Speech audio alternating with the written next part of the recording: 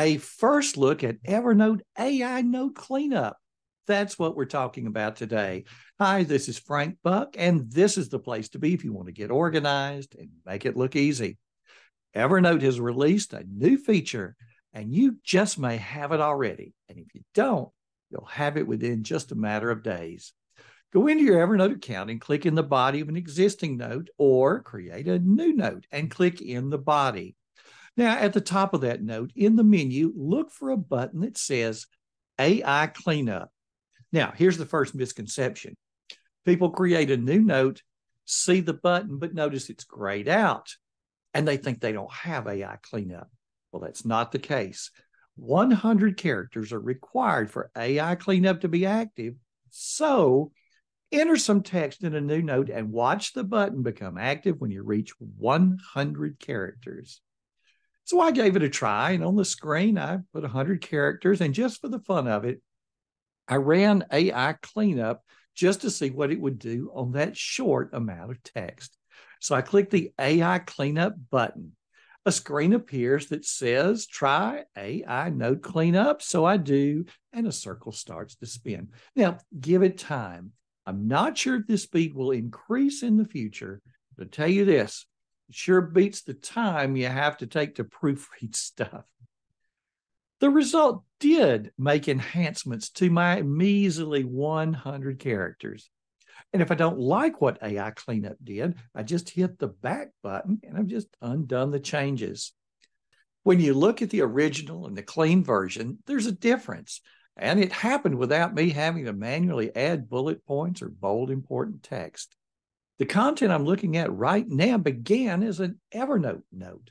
I did some cleaning myself because I did share some thoughts in written form with other Evernote certified experts. As a next step, I ran AI Cleanup. You see, I'm terrible at typos. Often when a word is capitalized, I don't get off the shift key quick enough, and I wind up with an extra capital letter. Well, sure, I can let Grammarly underline those errors and fix them one at a time, or I can let AI Cleanup do it en masse. When you look at the two side by side, which do you like better? I told you 100 characters is the limit needed for AI Cleanup to be active. 6,000 characters is the maximum. Here's some other observations. When I ran AI Cleanup on a note that consisted of only a table, it took the information out of the table and turned it into bullet points. Think of how many times that you've copied something like someone's email signature and you've pasted it somewhere else to have that contact information. And the result was a table. You then had to copy and paste individual items to get the desired result. It looks like here that I can paste that table in a new note, clean it, and then copy and paste my text somewhere else. I did notice that if that note contained a table plus some other text, the table was left intact. This does leave me with one recommendation for the future. I wish that I could highlight part of a note and have AI Cleanup clean that part only. Maybe in the future that will come.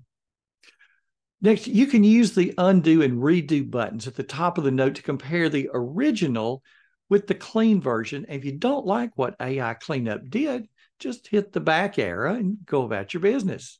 But if you leave the note and come back to it later, the changes AI Cleanup did are permanent. However, you can use note history to restore a copy of your original. Some people may say, what's the big deal? My notes are simply for me. I don't really care if there's a misspelled word here or there, or if punctuation is consistent. Well, here's the big deal. For those of us who write blog posts, newspaper articles, journal articles, etc., error-free writing is a big deal. It takes time to go through your own stuff with a fine-tooth comb to make sure that every bullet point either has a punctuation at the end or that no bullet point has a punctuation at the end. And sure, I can proofread my stuff, but when I do, my eyes see what my brain intended and not what's actually on the screen. It's nice to have that little help from AI Cleanup to take care of those errors and do it in mass rather than me having to find them one at a time. So take it for a test drive and see what you think.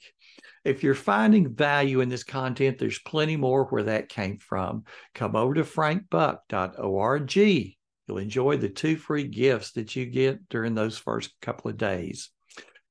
Thanks for stopping by. This has been Frank Buck, helping you get organized and make it look easy.